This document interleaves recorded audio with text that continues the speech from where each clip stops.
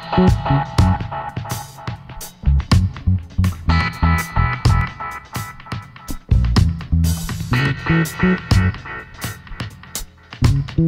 guys, welcome back to my channel. So today I just wanted to do a quick makeup look. We are finally starting to see some fall weather here in LA, though the sun just came up, which I'm not happy about because it was like nice and overcast and I was so happy. But anyway, I've been thinking about my fall makeup look, and this one is a little bit more va-va-voom for me. Maybe not for you. This is like a makeup look I would wear if I was going somewhere and I wanted to try. You know, I wanted to try to look good. I would put this face on. And what I like about it is that it's monochrome. So you kind of have like those red tones from the eyes, cheeks down to the lips. And I really like that, and it's definitely on trend for the fall season. So I was just playing around and I really love this look. So if you like it and you want to see how I did it, definitely keep watching.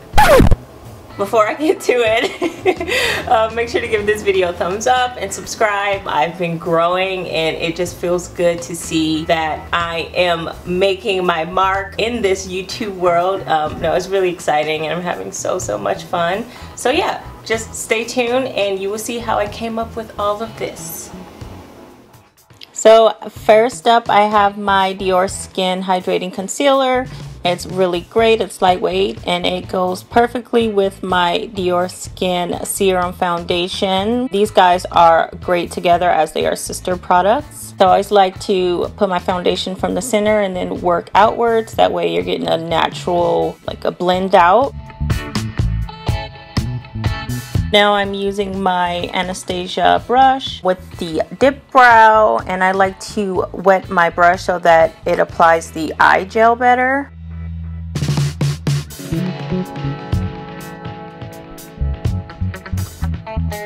This is a great brow gel if you have thin sparse brows. I wanted to try the Glossier Boy Brow, but I don't think that works when you don't have brows. And now this guy is just a little cheap eyeshadow base. It's okay. I hate that it's so light, so I will be replacing that soon. Now I'm using one of my favorite shadows from MAC. This guy's Brown Script, so as you can see, it's a nice reddish brown. And I'm just putting a base color in. I actually should have started with that, but you know, that's okay.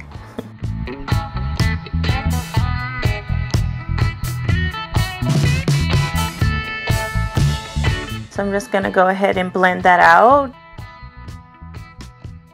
Then we're gonna darken it up a bit. I don't want an actual smoky eye for the daytime, but you know, I just want those edges to look nice. So now I'm just going on top again with another round of the Brown Script.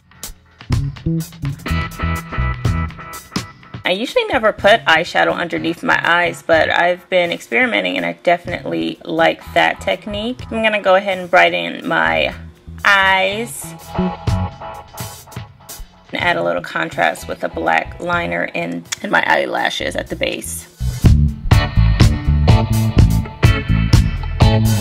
I like this mascara because I think it has vitamin E in it, though it may still have parabens and sulfates. I actually haven't checked that, but as you can see, it gives me nice full lashes.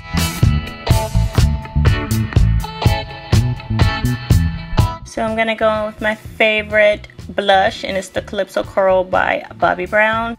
And I'm putting this contour stick on top of my blush because it just adds another dimension. So this is one of my favorite nudes. It's a darker nude, and it, as you can see, it's like literally the same exact color as the eyeshadow, so it works perfectly. And I'm just going to take a little bit of that and place it on the apples of my cheek just to bring that color all the way around. Now I'm just going to brighten up this look with a little bit of the strobe cream, all on the key spots. As you can see, I don't like powder highlighters, so I try to stick to cream products.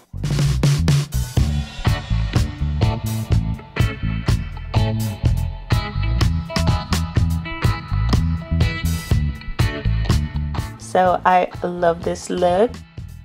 Gonna finish it off with a little bit of a misty spray. Now it's time to get into the hair. Just gonna use a little bit of coconut oil to untwist my little twisties.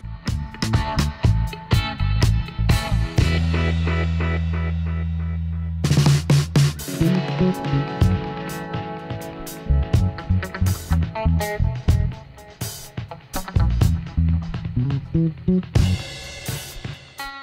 guys, this look is done. This is gonna be my new fall look for when I need to just step it up a notch and maybe go out for drinks with friends. I definitely will be rocking this look this fall, and I'll come up with something new for winter, so stick around.